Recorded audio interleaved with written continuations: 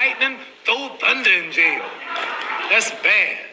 Only last week, I murdered a rock, injured a stone, hospitalized a brick. I'm so mean, I make medicine sick.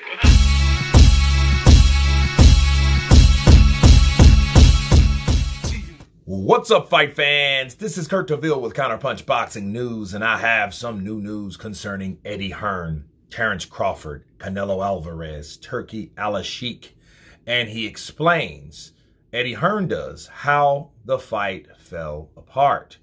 And this is what he said. He said, it is difficult because I am very fond of both Canelo and Turki Al-Sheikh, firstly. His Excellency has one thing on his mind, making the biggest fights that can be made in boxing. I think that he probably shares a lot of the frustration with boxing fans over the last few years. And I think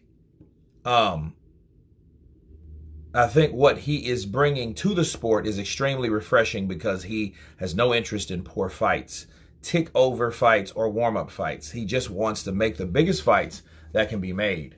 In His Excellency's mind, the fights that he wants to see are Canelo Alvarez against Terence Crawford and Canelo Alvarez against David Benavidez. His Excellency reached out to me on the night of the fight Canelo Belonga press conference in New York and said to me, I want to make Canelo Crawford. Go ahead and speak to Saul. Let's make this fight. And I said, okay. I reached out to Saul and I said that His Excellency wants to make the fight, and that I think you should go to see him in Los Angeles because he is there. And Saul just said that he was focused on the fight with Belonga and that he won't talk about another fight until this fight's over. He said it wasn't the way that Canelo wanted it to do the deal. He wanted it to wait until after the Belonga fight, which frustratingly for His Excellency kills the Crawford fight for February because he wants to get that fight made now. Okay. And that's that. So let me counterpunch.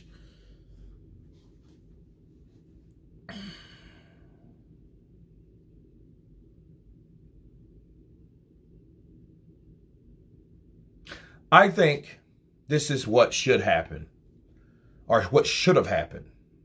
I think what should have happened is, I think Canelo Alvarez shouldn't have left a blunt statement open like that. He talks about things and ways on how you do business and how you don't do business. Well, when someone's offering you a fight, it's not like Canelo Alvarez has never been approached by another fight before fighting a fight before. If he thinks that or if he says that, he's a liar. Okay? The reason why I know that is because he was in negotiations with Cotto for a long time. And Cotto had a fight with Canelo Alvarez before he fought Austin Trout. Okay, and then he lost to Austin Trout. He got upset by Austin, no doubt, Trout. Okay, and then what happened? Canelo Alvarez, and then it pushed that fight back. He ended up fighting Austin Trout, right? And then after he fought Austin Trout, he ended up going into negotiations with Miguel Cotto and fighting Erislandy Lara right before that. See, Lara was a bridger fight, a fight that he fought before the fight that he really wanted, which was the Puerto Rico versus Mexico rivalry fight. Okay, that always sells in numbers because it's, you know, the history between these two cultures speaks for itself. So I think, you know, that's what he's done in the past. So for him to say, no, I'm not talking about anybody until I fight Belonga, you're talking like Belonga, someone like Triple G in the first fight. You know, or like this is David Benavidez. I can understand if this was David Benavidez or some other tough guy or a champion like Bivol again and you've lost to, or someone like Beterbiev that no one's beaten. Someone like that. And I mean, when I say no one, I mean someone that has proven himself as a champion. Belonga is undefeated as well, but he's not really proven himself. Okay, that's why people don't really want to watch the fight. So from Canelo saying, hey, I'm really focused on this fight, but then nobody asked for the fight, and you know it's a fight, it's a bridger fight, it's a tune-up fight, or whatever you want to call it type fight. That's the type of fight it is.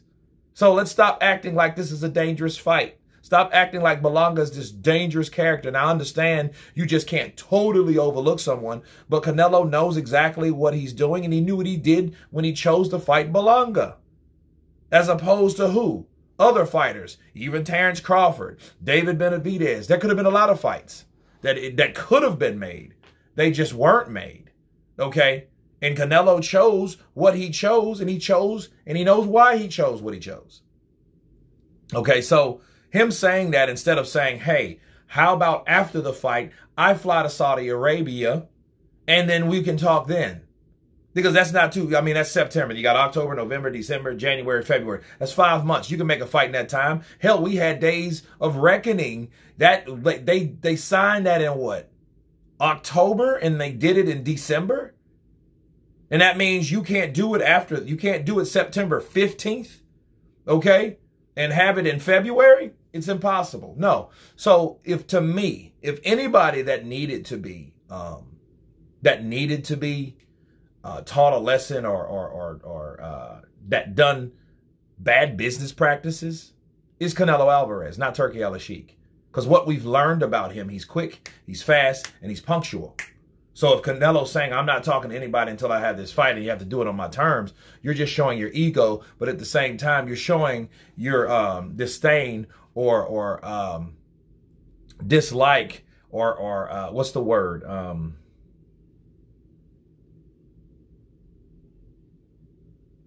What's the word am I looking for? Not regretful, but the other word. I don't know. He's showing that he's reluctant. Let's put it that way. He's reluctant to work with Turki Al-Sheikh. And the question I have is still, why? Because Turki Al-Sheikh is treating everyone well, paying everyone, you know what I mean? And I don't know what should be different about Canelo Alvarez, especially being the face of boxing. But anyway, you guys tell me what you think of Eddie Hearn breaking down the history between, or the fallout between Terence Crawford and Canelo Alvarez. Of course, please subscribe. And you guys been Counterpunch. Peace!